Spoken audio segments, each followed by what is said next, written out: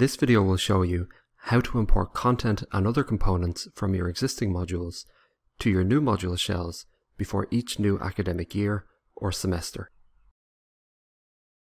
The My Modules widget on your Brightspace homepage features a separate tab for each academic year, with the year also added as a suffix to each module title. On the My Modules widget, the modules in the most recent tab are the only ones that you can use with your students this year. Before you can begin the process of copying content from one module to another, you'll need the following information. Firstly, identify your source module. This is the module that you would like to import content from. You should be able to find your module from the tab for a prior academic year or from the All Courses page.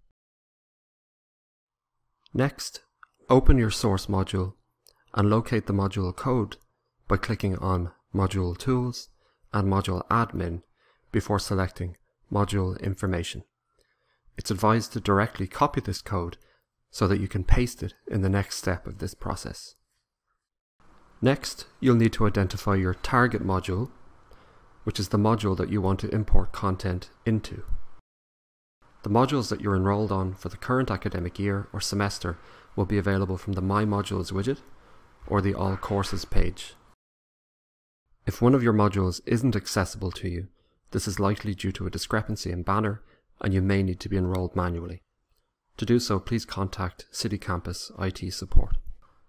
To ensure that you have the correct target module, please check its module code. You'll find this under Module Tools, Module Admin, and Module Information.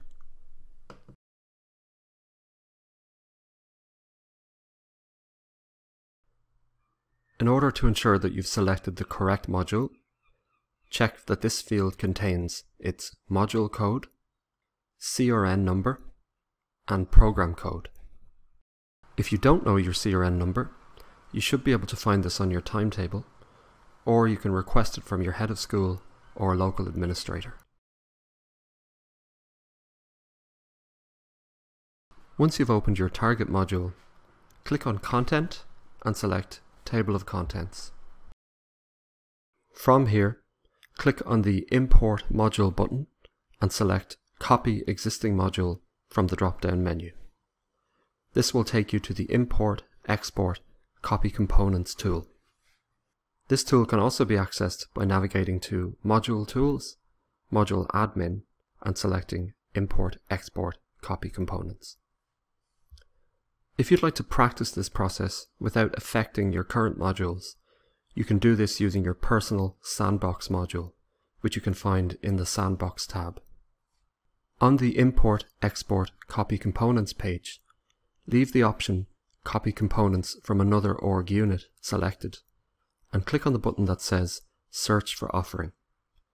This will open a pop-up menu from where you'll search for the source module you wish to copy content from. Simply paste the module code that you copied earlier into this search box. Select the radio button next to the source module you'd like to import from and click on Add Selected. This will return you to the Import, Export, Copy Components page, where you'll see the selected module displayed under the heading Module to Copy. If this is incorrect, simply click on the X next to the module and search for your offering again. You now have two options. Click on the blue Copy All Components button to import all of your source module's content, or choose Select Components and decide what to import and what to exclude from a provided list. If you choose option 1, Copy All Components, your import package will be queued and a progress bar will appear on the right-hand side of the page. When the job is finished, this bar will be replaced with a Copy Completed message accompanied by the date and time and a green tick.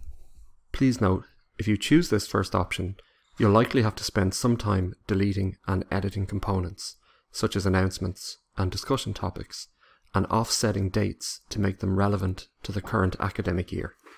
If you choose option 2, Select Components, you'll be taken to the Choose Components to Copy page, where you'll be presented with a list of component types such as content, module files, discussions, assignments, and announcements.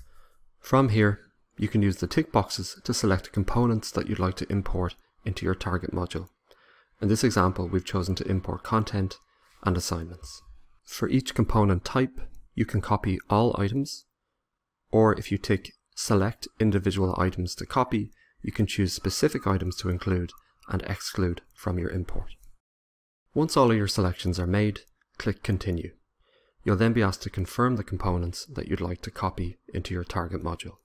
The Offset Dates option allows you to bulk modify the start, end, and due dates on your imported components for the new academic year. For example, dates for content release, assignment submission deadlines, dates for announcements, quizzes, or discussion forums. These can also be manually edited later on, either within individual module components or in bulk by navigating to Module Tools, Module Admin, and Manage Dates in your target module.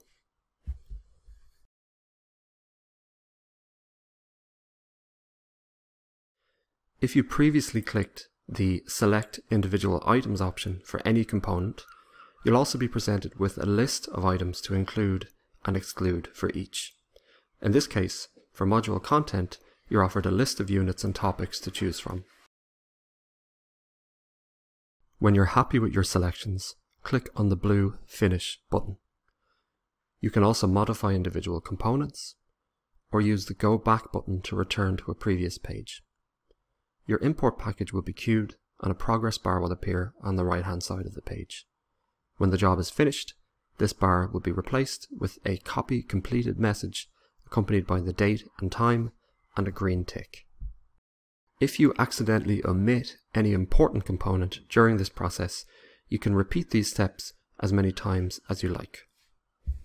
You can use the buttons on the bottom of this page to quickly copy another package, review your module content, or review and manage your module dates.